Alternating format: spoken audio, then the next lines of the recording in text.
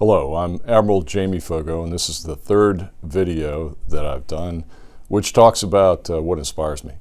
In the first two videos, I talked about my two grandfathers that fought in the First World War, the Great War, millions killed on either side.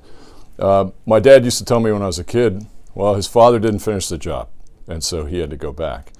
And in 1940, my grandfather took my father down to the same recruiting station he signed up in and enlisted him as a Winnipeg Grenadier in the Canadian Forces.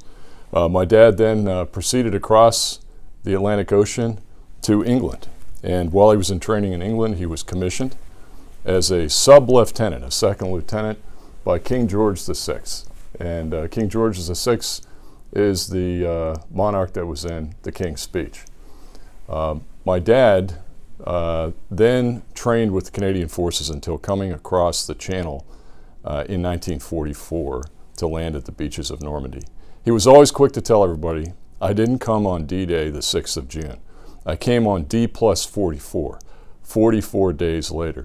But if you look at his war map, and this is the 4th Canadian Armored Division's map, they landed here and they quickly got into combat with German units that were ashore and still defending forward.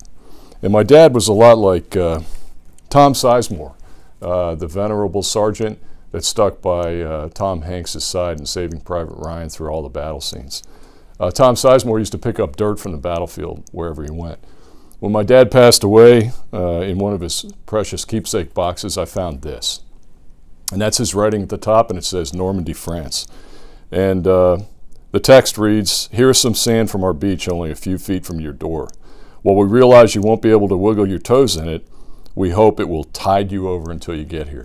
And I think that was a message that came across the Channel as the troops were getting ready to go. They had these coded messages. And then on the back, taped to the back, is sand from the beaches of Normandy.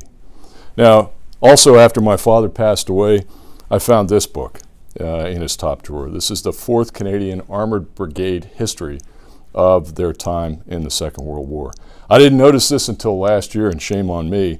On the 75th anniversary of D-Day, I took this book with me to go to some of the Commonwealth cemeteries that are up near Normandy to see if I could find anybody who had passed away that was in my dad's unit. And I realized that he actually wrote in the book, this is his handwriting because he was very neat at his text and script, and he articulated each of the men in his unit in Delta Company that died, his friends.